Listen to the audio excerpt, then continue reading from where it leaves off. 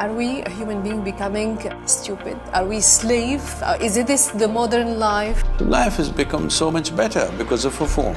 The solution is only consciousness, there is no other way. In the era of democratization of technology, innovation, smartphone, internet, social media, we are becoming more and more dependent on all of those tools. I am one of them. They are as important today as food, as water, as breath, as air. I'm sorry for the question. Are we, a human being, becoming stupid? Are we slave? Is this the modern life, life slavery for you? No, I don't see it that way. Even if you were a caveman, you would carry a stick in your hand. True. You would never keep the stick down because it was necessary. Maybe there was a snake, maybe there was an animal, maybe there was something else. Always a stick. Today you're carrying a cell phone.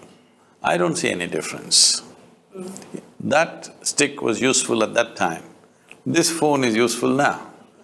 Now, this is technology which has enabled us to do so many things. I remember 25 years ago, 30 years ago, when I was building the foundation, I had to go into those booths with a black phone and make 100, 200 calls at a time. Today, if I just think about it, my phone calls, all right?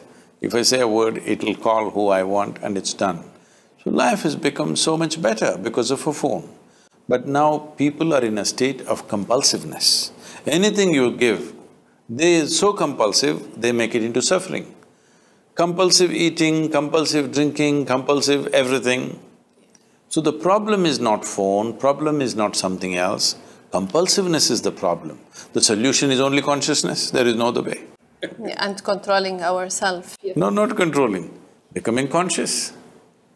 If you become conscious, you're liberated, not controlled.